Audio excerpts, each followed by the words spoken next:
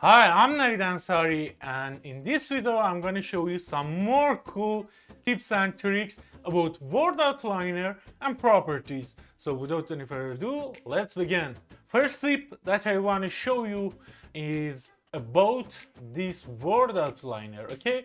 So we have a lot of things in here. Let's just maximize that, and you can see we have a lot of things in here. First thing that you should know, you should select multiple things in here. If you hold shift, you can select from a object to object in here, or if you hold control, you can do it as well.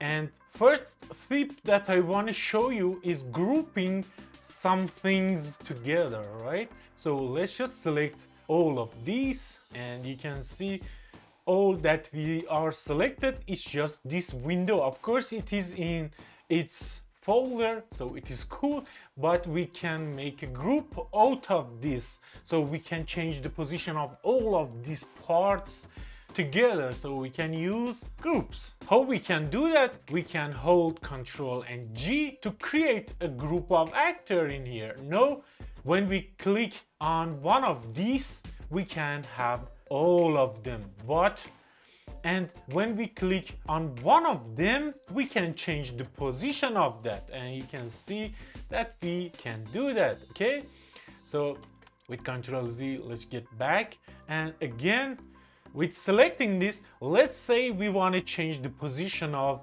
this object in here, not just all the groups.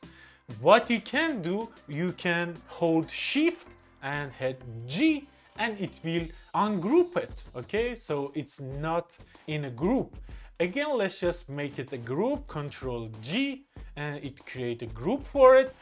Now we want to change the position of one of them without ungrouping everything. So what we should do, let's just select them, right click on it, go to groups, and it's in here, select unlock. And now that you unlock it, you can select whichever you want and change its position. Okay, we did change the position of this door in here, and now if we click on our group, we can change the position of all of them together. After we change the child of this group like we want, we can again right click on our group and go to groups and lock it again. And now when we click in here, we can select all of them and change the position of all of them. Okay, so I did make some changes. Let's just use Ctrl Z to go back. Okay, now everything is okay. Next thing that I want to show you, let's just go up. You can see there is a lot of things in here, and let's say these two baseboard cube 19 and baseboard cube 20, we want it to be on a folder. One way to do it, we can create a folder for it and drag and drop it in there, but the best way to do it, hold Control, select both of them, and after that click on create new folder, and it will cut those two and put it in our folder. I want to call it baseboard. Okay, so that's the best way to create a folder in Outliner. Now that we know something about Outliner, let's just go to properties. So let's just maximize this.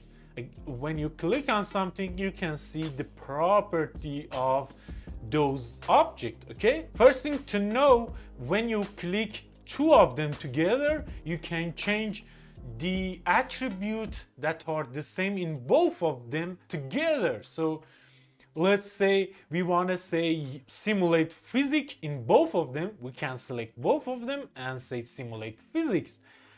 Next thing that I want to show you is in here in property, you can see all of the property are expanded. What I do, I select in here and say collapse all, so you can see it's clear, more clear right now. Okay, so if I want to go to physics, I can click on here, say simulate physics or whatever, and collapses. It's more cleaner. Of course we can use physics, use search, let's say in here physics, okay? But we want to reach out our keyboard, and we don't want to do that because it's time consuming. So instead I use collapse all category, and right now I can find physics so fast in here and say simulate physics.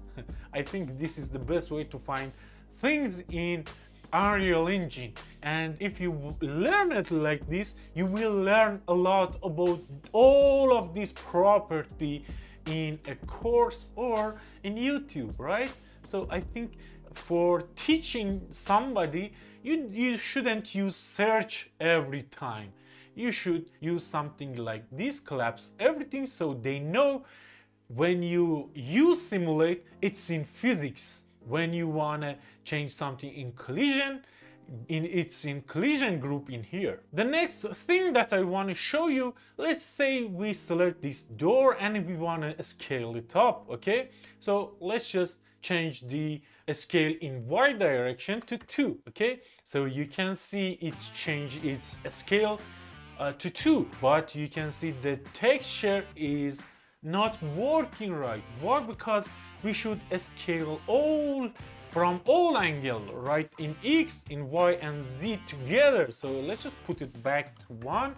What we should do, we should select this lock in here. So now when I change this to 2, every one of them will be 2 and it will be locked, and it will increase its scale at all the vertices, right? So now that we have this, let's just put it on 1 again. So that's it for this video, and after this video I will show you in real time, when you are designing your project, how you can use all of these options and a lot basic options that I didn't show you in some of these videos, because they are too basic to show you, and I try my best to show you what is the best way to do things in Unreal Engine in these 3 videos that I did talk about tips and tricks.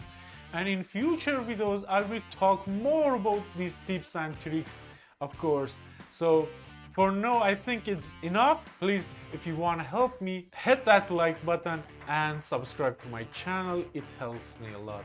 Thank you very much for watching. Bye.